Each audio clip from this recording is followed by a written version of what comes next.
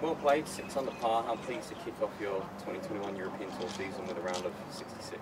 Yeah, actually it feels really good. I didn't practice too much at home. I was with COVID. I have it already, but I just haven't on time to come here. And at the end, I just finished practicing like 6 days before coming, and I was feeling good. And the practice rounds, I feel good also.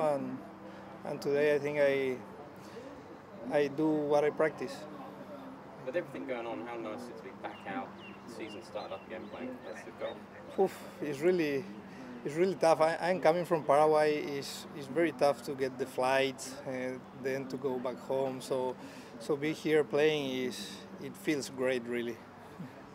With the delays, it looks like it's going to be a long day tomorrow. How do you best prepare yourself for that?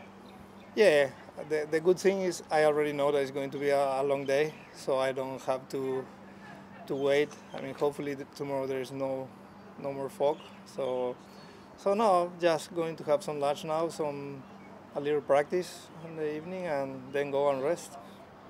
When you sign for your score without dropping a shot, that must give you a lot of confidence now for the rest of the week. Yeah, yes, exactly. It's a really good start, bogey free on the first round of the year. So yeah, it feels great, and hopefully I continue in this way. Best of luck the rest of the week. Thank you very much. Fabrizio, how would you reflect on your start here? Bueno, muy contento con la vuelta. La verdad que los días de práctica me sentí muy bien y bueno, creo que hoy todo el trabajo que hice antes de venir dio su fruto y salieron todas las cosas en la cancha.